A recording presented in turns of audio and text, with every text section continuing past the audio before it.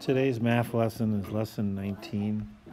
It is on applying the distributive property to decompose units through division.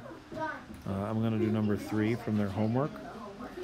And we're looking at number 3, which states Alex draws an array to find the answer to 35 divided by 5.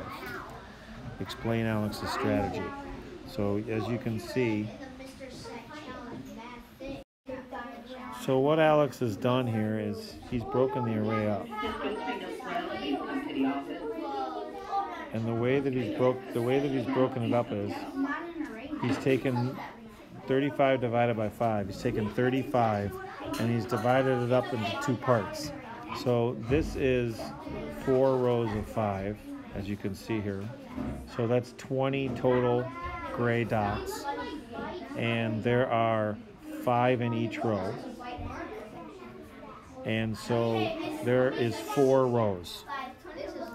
And then down here with the white dots, you have 15 total. And you have 5 in each row. And there are 3 rows. So as you can see, that's how the 35 has been distributed. It's been distributed as 20 and 15. So he's broken up 35 as into 20 and 15. Both 20 and 15 can be divided by 5. And so if you add those 2 up, you get 35. And if you add up your 2 answers, 4 plus 3 equals 7.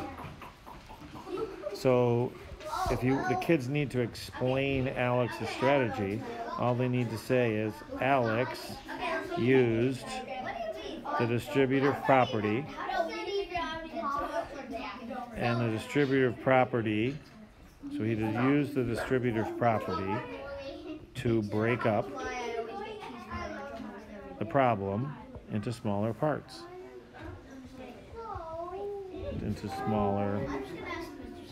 and that's what the distributive property is all about. And you can use it for multiplication like we did last week, but you can also use it like division in lesson 19.